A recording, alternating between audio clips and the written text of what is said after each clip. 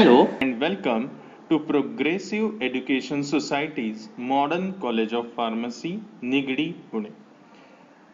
We will discuss about the subject pharmacognosy and phytopharmaceuticals for second year Form D practicals. Myself, Dr. Bhushan Pimple. In this session, we will have a look upon the morphology, that is external appearance, and microscopy, that is anatomical architecture of the plant Datura.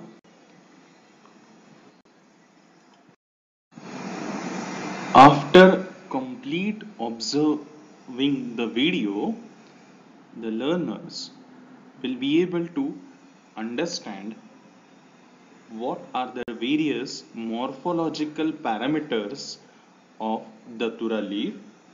They will be able to identify, compare, and analyze various anatomical structures like tissues or cells and their arrangement. Explain the use of various staining agents and their application, and they will be able to demonstrate microscopy of Datura leaf. This is the Datura leaf which we normally find well flourished during rainy season, or it can also be observed throughout the year. The synonym for Datura is, synonym means it is an alternative name or a traditional name or a local language name or a name by which the drug is more popular, and it is also known as angel's trumpet. And the reason for this is because the shape of the flower is similar to a trumpet. Then biological source means the source from which it is obtained, whether it is obtained from herbs or minerals or animals. Now, in this case, it is a herbal origin, and the drug consists of dried leaves and flowering tops of Datura metal lin variety fastuosa safford belonging to family Solanaceae. Now this entire sentence becomes biological source. Chemical constituents. The drug is famous for most of the chemicals like atropine, hyoscine, hyoscine, and other alkaloids. These chemical constituents are having various medical applications, such as these all are anticholinergic. Anticholinergic means they reduce the secretions. As far as atropine is concerned, it is instilled into the eyes before uh, operation, ophthalmic surgery, in order to dilate the pupil. Also, it is given along with local anesthesia during dental surgery or before the dental surgery. Now this atropine reduces salivary secretion and helps the dentist to perform the surgery more effectively. So the major role of this drug is to reduce the secretions. Second, it is also used as anti-asthmatic.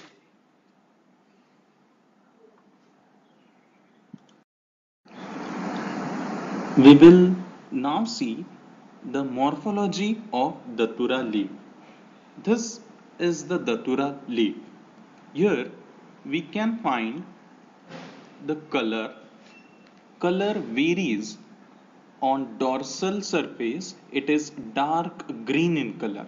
Dorsal surface is the surface that faces the sun, and on ventral surface it is pale green, or grayish green in color, and ventral surface always faces towards the ground. Odor. Odor of this plant, we can determine the odor by crushing a sample of leaf, fresh sample of leaf, and it can be observed that the odor is characteristic. Characteristic means such kind of odor is not seen in any other plant. It is only related to this plant. Taste. As far as the taste is concerned, the leaf shows distinct various different tastes like bitterness because it has alkaloids in it, plus it can also show slight sweet taste. Size. The leaves are measured as per the maximum length and maximum width. The ratio of maximum length as to maximum width is called as aspect ratio. This is very important because the same plant can show more variations in the leaf size depending upon the age of the leaf. Next is shape. Shape of Datura leaf is ovate to oblong, or it can also be called as triangular ovate. It is roughly ovate. Texture. Texture of the leaf can be sensed by taking the leaf surface between two fingers and gently moving our index and thumb finger. The texture of this leaf is rough. Rough. In pharmacognosy, rough texture means it has the presence of trichomes or epidermal hair on it. Next is apex. Apex is the topmost point of the leaf. Apex is acute in case of Datura leaf, and we call it as acute because the two margins of the leaf they meet at the uppermost point and form an acute angle. This is also called as pointed apex or tapered apex. Next is margin. Margin is the periphery of the leaf. The margin in case of Datura leaf is sinuate, and sinuate means it has rough sine wave like order or appearance. Next, base. Base is the lowermost portion of the leaf where two margins meet. Now, in case of Datura leaf, the base is asymmetrical. Asymmetrical means one side of the margin or one side of the leaf's margin, it touches the midrib at upper point, and the another side it touches slightly at a different location. Such kind of bases are called as asymmetrical bases. Next, petiole. Petiole is the connector of the leaf to the branch or stem. Since on the basis of presence or absence of petiole, the leaves are categorized as petiolated leaf and non-petiolated leaf. Datura shows prominent presence of petiole, so it is called as petiolated leaf. And last part is venation. The pattern in which the veins are scattered throughout the lamina is called as venation. Venation is generally observed on the more prominently on the ventral surface. Here, Datura leaf shows reticulate type of venation. Reticulate means the veins and their venules they intersect with each other and form mesh-like appearance or a sieve-like appearance. So it is called as reticulate venation. And reticulate venation as well as dual color indicates that the plant is belonging to dicot order. That means the plant will give out dicot seeds.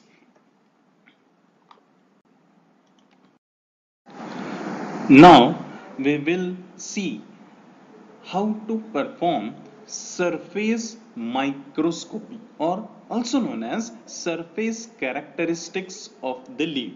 This is one of the microscopical characteristics. Here we determine what are the various components present on the surface.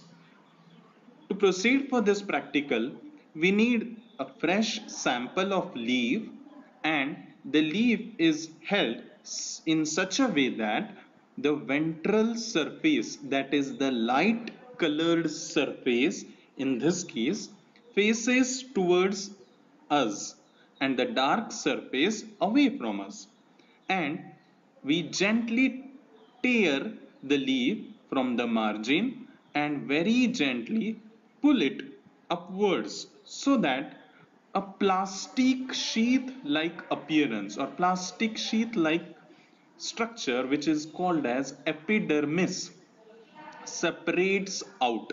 This is very similar to plastic cover of our books having a brown color with plastic coating. Very similarly, here also you can find this plastic like membrane, but it is epidermis. Now this epidermis comprises of three kinds of cells. First is epidermal cell. The function of epidermis is protection. Protection from external factors like dust, rain, and sunlight. It also protects the leaf from drying. It prevents desiccation of the leaf. Further, the epidermis is innervated with randomly or at a regular interval. You can find the presence of openings called as stomata. Stomata is the opening for exchange of gases. Also, it gives out excess water. This helps to maintain cool temperature in the leaf. Stomata in case of Datura is of anisocytic type. Anisocytic means the opening, this is stoma opening, it is surrounded by two guard cells which are kidney shaped, and these two guard cells are in turn surrounded by three subsidiary cells, 1, 2, and 3. Amongst these three subsidiary cells, one is distinctly smaller. So the name is an isocytic. Cyte means cells, iso means similar. So the three cells are not similar. This is the reason why it is called as anisocytic type of stomata. Next is trichome. Trichome are superficial hair-like outgrowth given by the epidermis. These outgrowths prevent the leaf from microbial or pests. These most of the leaf with trichomes, they secrete sticky substances and prevent the smooth skinned insects from grazing or crawling upon it. There are two kinds of trichome in Datura. One is called as covering trichome and the another is glandular trichome. Covering trichome means it has a separate cover above the cells. The covering trichome is multicellular in case of Datura. That means you can count the cells here, 1, 2, 3 and 4. Amongst the 4 cells or 5, 6 cells, whatever the number of the or the count is, one cell is shrunk at the center. So, and the topmost cell is bulged. It is giving a ball-like appearance. Whereas the bottom cell is also fatty or stout so that it maintains the balance of the trichome. This is the drawing of trichome, and in actual the trichome appears under microscope in this way. This is the image taken at 40x objective and 10x eyepiece. So you can see here the bulged or blunt end of the blunt apex of the trichome and broad base of the trichome. This is multicellular in nature. The another type of trichome, what is observed here, is glandular. Glandular trichome has, in case of Datura, has a unicellular stalk and a multicellular head. This appears very similar to mushroom. The stalk is unicellular, whereas the head is multicellular. Generally 4 to 6 cells are present in the head. This is a diagram, and the actual image is under electron microscope. You can find this kind of image, the glandular or the multicellular head and the unicellular stalk. Again, the function of glandular trichome is to prevent pesticidal attack on the leaves. Before the start of the experiment, make sure that you have following in material with you. Like for example, tissue paper, a napkin, then a watch glass with water, microscope slide, cover slip, this is a cover slip, a brush, a needle, dissecting needle, and a razor blade. Now I will recommend you all to purchase this Gillette 7 o'clock blade, because our results with this blade are much more superior compared to the other blades, because it has a very sharp edge. Then the material or the crude drug that is to be studied. Now in this case we are studying Datura leaf. This is the sample of Datura leaf.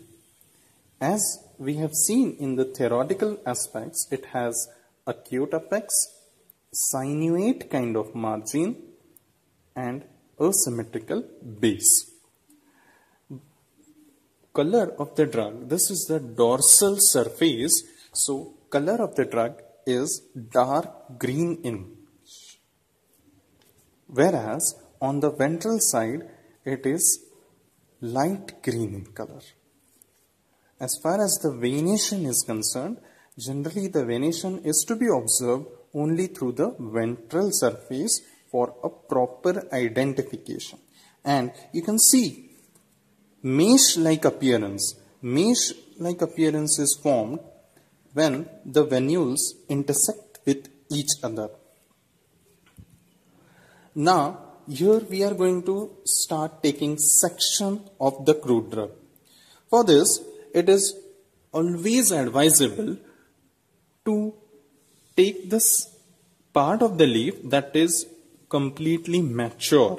The mature part or mature region gives good quality of internal anatomy, as well as the tissue present in the mature region can be easily differentiated.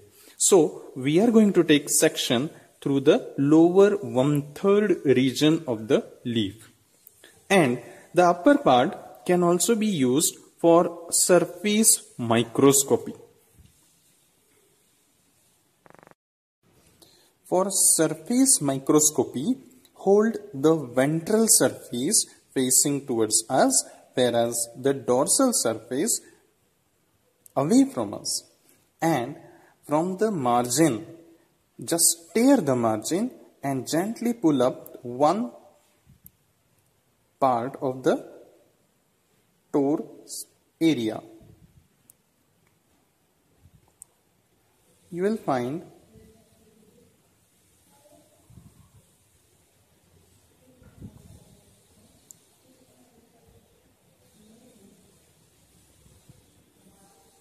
very fine, delicate, transparent membrane, very similar to polythene sheets. Now that is called as the epidermis. Always we should concentrate upon the ventral surface, because on the ventral surface you can find more amount of stomata and trichomes. On the periphery here you will find presence of very thin epidermis. We will cut this epidermis transparent region. We will place it on the slide, microscopic slide, and put a drop of water over it and will observe under microscope. So this is the way how peeling for stomata and trichome is done.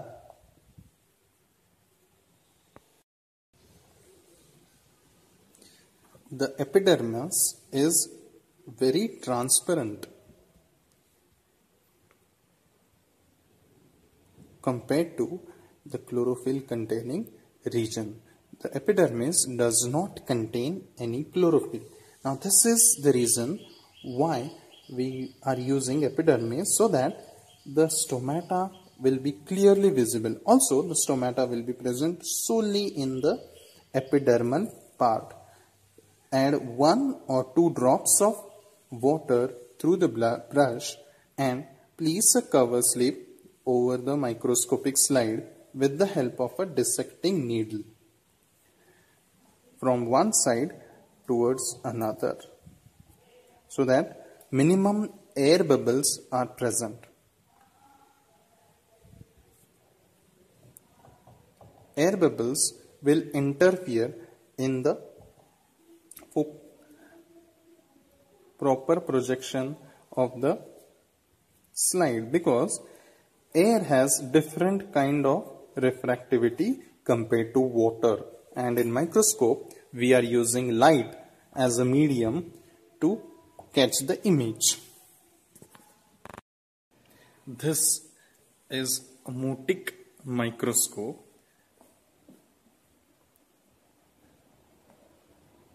Make of the company is Olympus, and the camera is attached to the microscope in order to capture live images of the slide.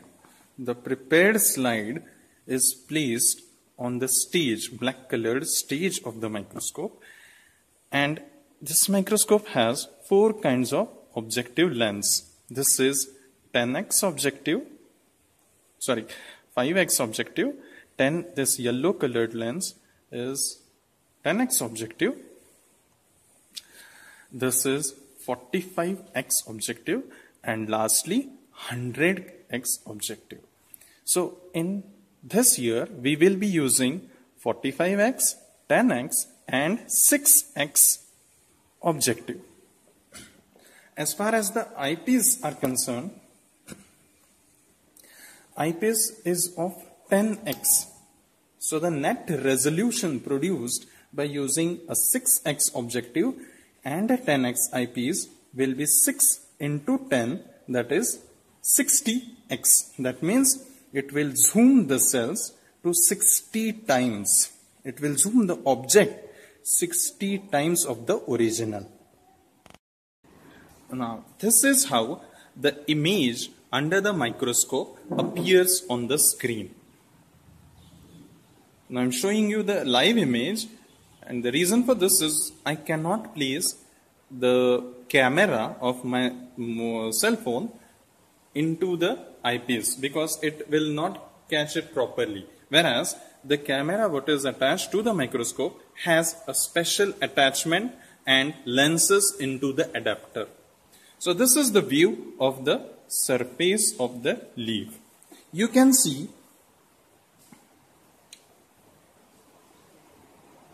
various cells. This is at 6x. If I change the objective to 10x, a better resolution in the image can be obtained.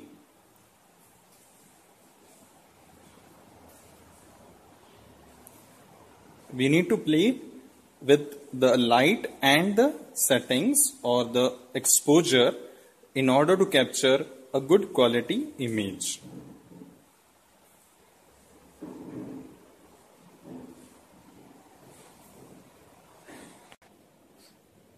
Now, this is how the image appears on the microscope.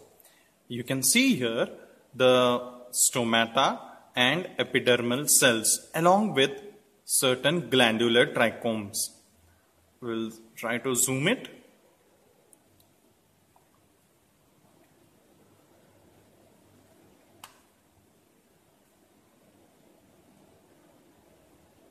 This is the glandular trichome, which has 4 cells, glandular head or 4-celled multicellular head. Since this is the top view, we are unable to see the stalk.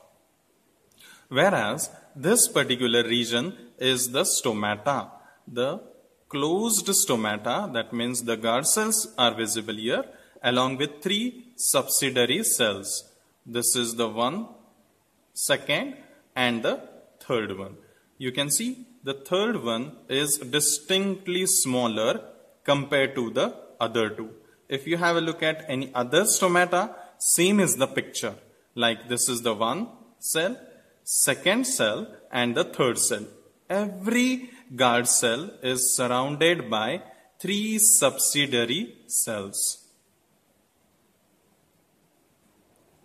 This is called as anisocytic stomata.